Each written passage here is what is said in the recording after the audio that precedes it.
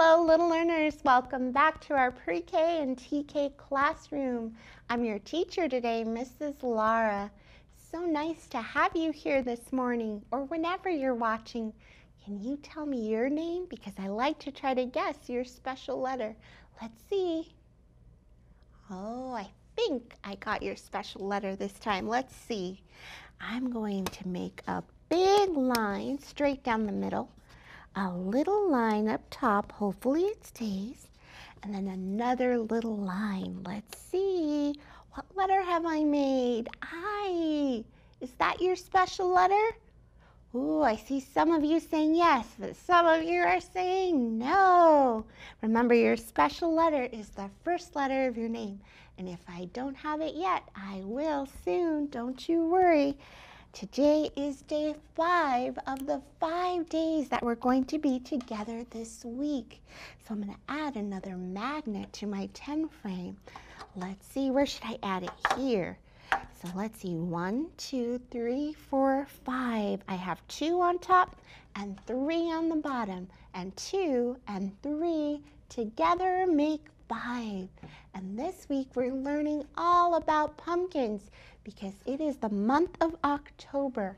And in October, you might start seeing jack-o'-lanterns pop up on front porches around you, or at the store, they'll have big boxes of pumpkins that you might want to dive into. At least I do when I see they're hard and round. You don't want to do that.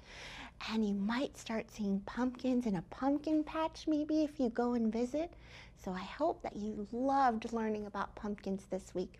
For the last time, we're going to do our 5 little pumpkin song. So you're going to need your fingers, 1, 2, 3, 4, 5, and a gate.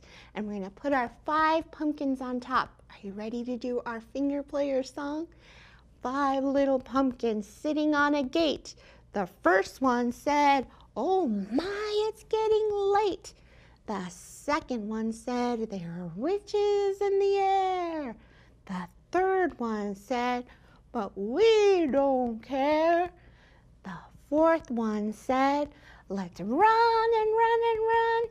And the fifth one said, "I'm ready for some fun." Ready for a spooky sound? Ooh, went the wind, and out went the light. And the 5 little pumpkins rolled and rolled and rolled out of sight. I wonder where the pumpkins went. The rolling of the pumpkins reminds me of Spookily, that book we read, huh? Where the pumpkins rolled onto the fence and spookily saved the day. Ooh, looks like it's time for our letter and another book that we're going to read together. So let's see what clues our letter gives us. Dear Miss Lara, notice I started on the left and slid over to the right. That's called tracking, and you use your pointer finger, which is the one next to your thumb. So when I read books, I read left to right, left to right, left to right. When I read books, I read left to right. That's how I become a strong reader. Dear Miss Lara, I am a fierce yellow pumpkin. Fierce, that means strong. Ooh, almost a little bit scary. Ho, ho, ho, he, he. You will run when you see me. Oh no. I wonder if we're going to read a book about a scary pumpkin that's going to try to make us run away. Read about me if you dare. That sounds like a challenge. No book is going to scare us, right? Let's see what book we're going to read.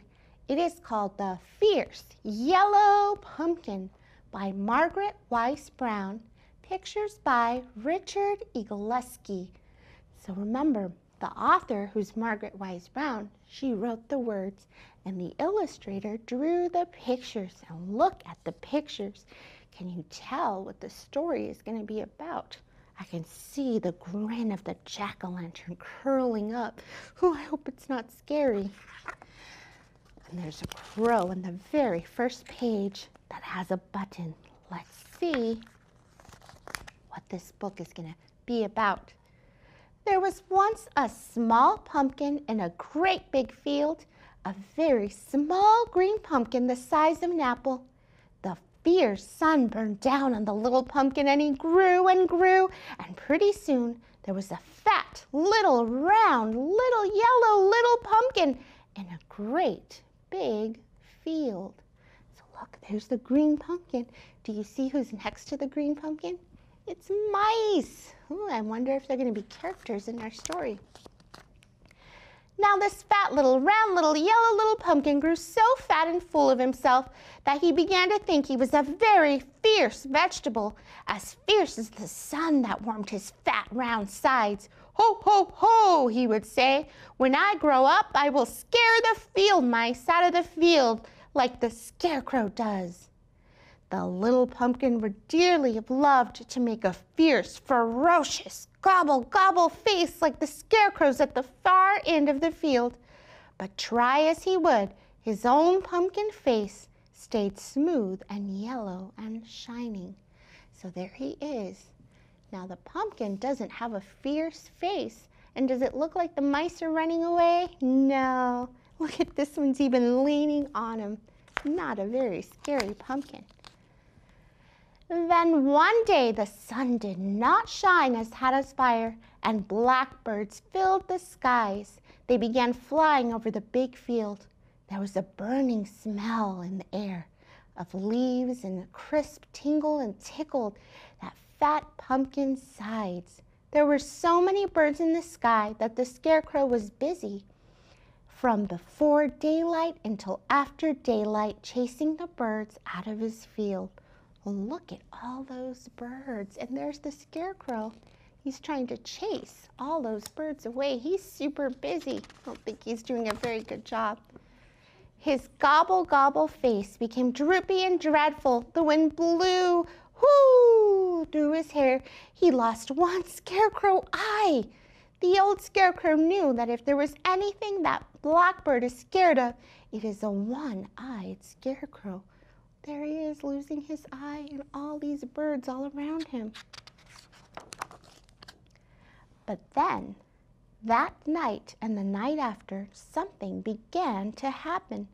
The first cold frost came into the night, and the fat little, round little, yellow little pumpkin woke up one morning and discovered that he was a fiery, orangey yellow pumpkin, the color of the sun, a fierce, burning color. Well, there's the mouse, and actually, if you look at his face, he looks a little worried. Now take a look at this picture. You see the scarecrow with one eye there, and there's some children playing in the background, and there's our pumpkin. I wonder what those children are going to do with the pumpkin. Let's see. Then 3 little children came galloping through the big field past the old one-eyed scarecrow. They ran right up to the fat little, round little, orange little pumpkin, and the little girl called out, "Here he is! Here's our terrible pumpkin!" I wonder. So they cut the pumpkin's heavy stem with a little saw knife, each taking turns. They carried the pumpkin home across the field to their house. The little pumpkin liked that, because remember, he wanted to be scary. And then, with the little saw knife, they hollowed him out all empty inside, sweet-smelling and clean as a whistle.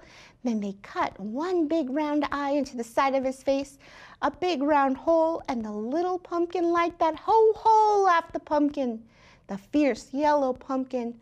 "I'm a one-eyed pumpkin for sure." Now here's something you might do with your family, is carve a pumpkin. There they are, still carving the pumpkin. They carved a nice eye out of him, nice nose, and nice mouth. "Ho, ho," laughed the pumpkin, the fierce yellow pumpkin. "I'm a fierce yellow pumpkin for sure. Mice will run when they see me." He was certainly a fierce and ferocious pumpkin with a terrific, terrible face. After a while, it was night. There was black darkness all around, inky black darkness. The children came in with a lighted candle and stuck it inside the pumpkin so that the light shined out of his big round eyes and his triangle nose. It was a horrible sight to see. Are you ready to see it?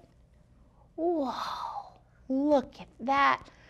That didn't scare me. Does it scare you? Maybe a little bit scared. Smile through the fear. And the children danced about him, singing a song to the terrific, terrible pumpkin with the zigzag grin. There's the children dancing and laughing.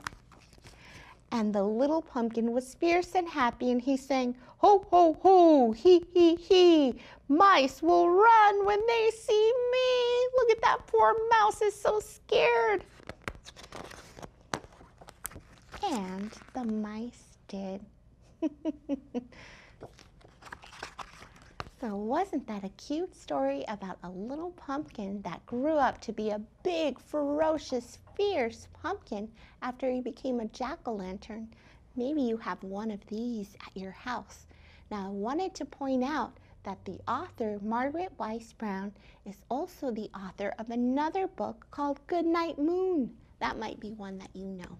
So if you like that book, Goodnight Moon, then you'll like this one too. And check out her other books as well. Now it is Friday. On Fridays we do a little shared writing. So we're going to go over to our writing board and we're going to write down all the things we learned about pumpkins this week. So let's walk over. I wonder what we're going to include. So look at our board. It says pumpkins with the special letter P. Now I want you to think back to all the things we learned about pumpkins. Where do pumpkins come from? Do you remember? First, they're a tiny little seed. So let's put our seed right here. If I was drawing a seed, I know it's kind of like this and around like this. Looks like a pumpkin seed. Now they sell pumpkin seeds at the grocery store in bags, and people like to eat them all when they're dried up, maybe with a little salt. So this is what a seed might look like. If you're wanting to follow along with me, get a piece of paper and a pencil, because right now we're going to write the word seed together. So that's an S. So I start at the top, E, and the last sound D. That's D, seed. That's what a pumpkin is. It's a seed. Now, pumpkins can turn into many things. What's one thing that you remember a pumpkin can turn into? That's right, a pie. Yes, let's write a pie. But first, let's draw our pie. So this is our pie. Now, I like whipped cream on my pie, so I'm going to add a little dollop of whipped cream here. We're going to draw some pie. Here's our pie, our pumpkin pie. Now let's write the word pie. Are you ready? Special letter P, I, and E. A pumpkin can be a pie. Pumpkins can also be jack-o'-lanterns like our fierce yellow pumpkin. So we're going to draw a jack-o'-lantern here. Now I have a little trick to drawing pumpkins. Are you ready to see it? First you draw an oval like this, and then you draw another half oval, and then another one like this, and then it's a pumpkin. See? You have to add a little stem. To make a jack-o'-lantern, you need his triangle eyes. How should our jack-o'-lantern feel? I think fierce.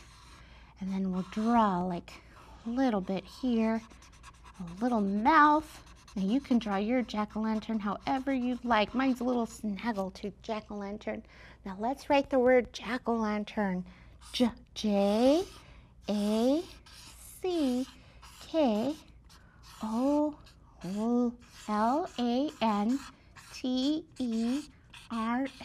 jack-o'-lantern.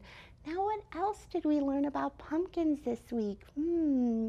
How about, there's a yellow flower and they wither away and that becomes a green pumpkin. So maybe we'll draw a yellow flower and a green pumpkin.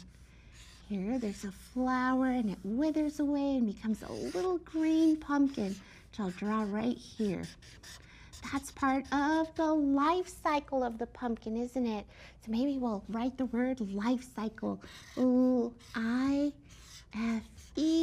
life cycle. Life cycle of a pumpkin. So look, we learned so many things about pumpkins, didn't we? Oh, many more than I can include here. But right now we're running out of time, so I'm going to get over to our project place because we need to finish out our week with a very special project. So I wonder how many steps it's going to take me to get over there. Do you think more than 5 or less than 5? I think more than 5. I think 7. Let's see. 1, 2, 3, 4. Oh, less than 5. Only 4. Maybe I need to take smaller steps next time. So we're going to be making, this is not quite done yet, but we're going to be making a pumpkin kind of finger play tool. And I'll show you the poem as soon as we finish, but it's going to kind of look like this at the end. So what you'll need for this activity is some white paper. Now my paper is called cardstock. It's a little bit heavier, but you can use any paper that you have on hand. Some green paper for the stem.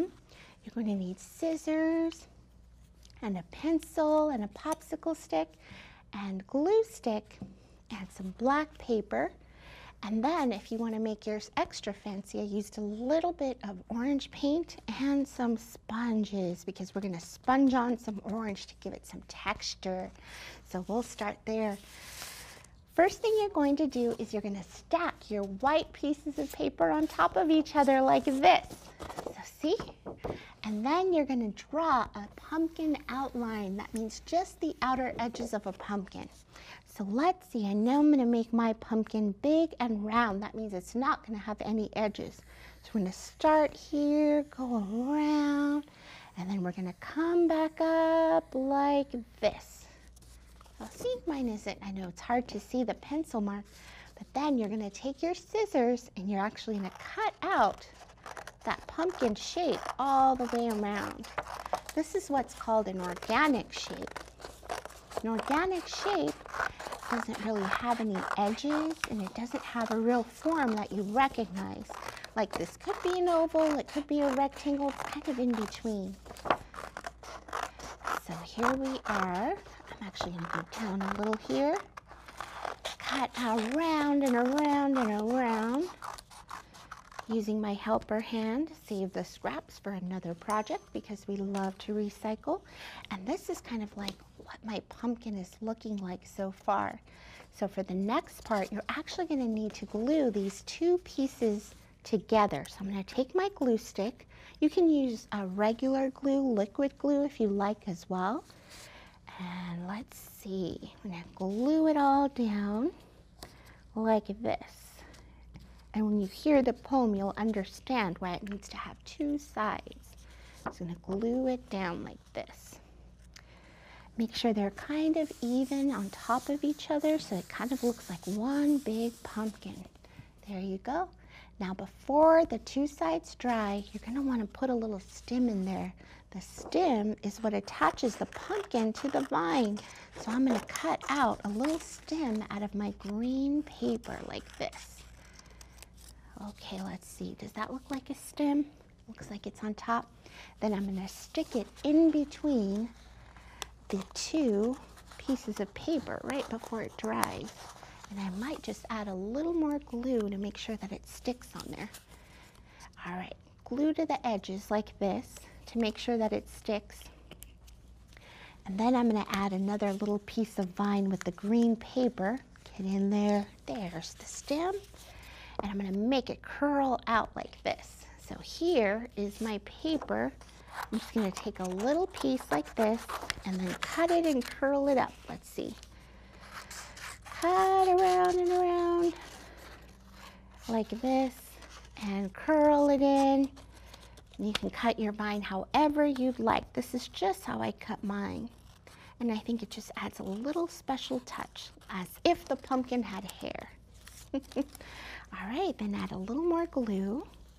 Put that in there. And the next step, okay, there's our vine. See, it's looking like a little vine that's sticking out of it. The next step is we're going to add a jack-o'-lantern face. And we're going to do it to just one side. So for that, you're going to need some black paper. Now we're also going to be painting our pumpkin orange. We're going to sponge on the paint. I chose not to do that first because of the time I have with you, but since you have a lot of time at home, you may want to sponge paint your pumpkin first and then add your jack-o'-lantern face. But I'm going to do it a little opposite today so you can see the finished product. So I'm going to cut out some eyes. I'm going to make some triangle eyes. A triangle is the shape that has 3 sides. It looks like a thorn or a pointy piece like this. I'm going to add them to my pumpkin. All right, let's see. Glue them on. 2 eyes here. We need a nose and we need a mouth. Almost there with the nose. Another smaller triangle. And then I'm going to cut out a mouth. Oops, like this. Cut out a mouth here out of my larger piece of black paper. Go all the way down. So I'm going to cut out like a crescent or like the letter D, like this. Then I'm going to cut down like this. And then maybe I'll cut out some teeth. Make it really fierce here. Cut out teeth like this. So you just cut out a notch like that. Maybe another one over here. And maybe one in the middle. And look, there's our mouth. I'm going to glue it on so you can see what it's going to look like. All right, here we go. Now remember, if I go too fast for you, you can always watch our videos on the Valley PBS website and also check them out on YouTube. You can pause them so that you can see and go at your own rate. Okay, so here's our jack-o'-lantern. Now the next step we're going to need to do is actually stick a popsicle stick in between here. I'm going to add just a little bit of glue again to the popsicle stick. Kind of stays in on its own, but I like to add a little more glue. And then here's one. Here's what it's going to look like. Here's one that's kind of already done that I'm going to use. So we're going to sponge paint it orange, and then I'll tell you the poem. It's pretty fun. I used to love doing this activity with my class, and then when they would leave, they would go up and they would say the poem to anyone that would want to hear them. They would just laugh and laugh. So, all right, here's my sponge and my paint. So I have this fancy sponge thing that I bought at the place where everything costs $1. But you can actually just use a little piece of household sponge that you use to wash the dishes, or your fingers if you don't mind getting messy like I do. So we're going to sponge paint our pumpkin, going up and down. And again, if you wanted to do this part, you could do this part first before adding your jack-o'-lantern face. But because of time, I wanted to make sure that I had my face on there so you can see the finished product. Okay, I'm going to sponge, sponge, sponge, keep sponging. You'll see that I can go pretty quickly, but you may want to take your time getting all the edges and nooks and crannies of the pumpkin. I'll put it this way so you can see a little bit. Here we go, all the way around. Now you don't want to get it too thick because then it will not dry fast. You'll have to wait and wait and wait. Waiting is no fun. Okay, there's one side of the pumpkin. Now I'm going to do the other side. I'm just going to put this here. And I'm going to do the other side of the pumpkin really quickly so I can tell you my poem. Quick, quick, quick. Get through the sponging, Miss Laura. What I like about sponge painting is it leaves a texture. So if you look at it up close, you can really see, the texture. So it looks almost like a rough pumpkin. All right, here is our finished product. Look at this. I'll leave this over here. Here it is. This is what it looks like. You ready for the poem? It goes like this. Pumpkin, pumpkin, round and fat, turn into a jack-o'-lantern just like that.